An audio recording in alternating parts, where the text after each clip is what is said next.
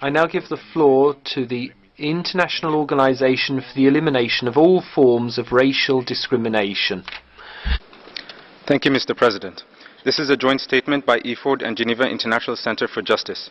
We believe that it is high time to implement the program of activities set forth in the International Decade for People of African Descent, particularly on capacity building, empowerment, and awareness raising.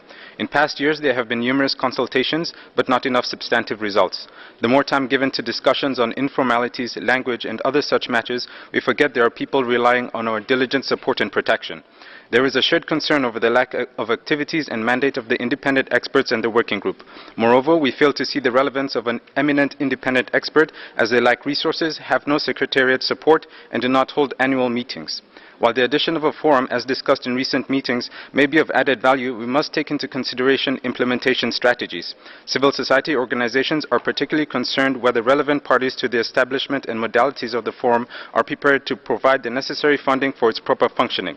Additional costs must be considered, and co-sponsors to the Durban Declaration must be ready to cover such costs if the forum is even to be discussed at this point.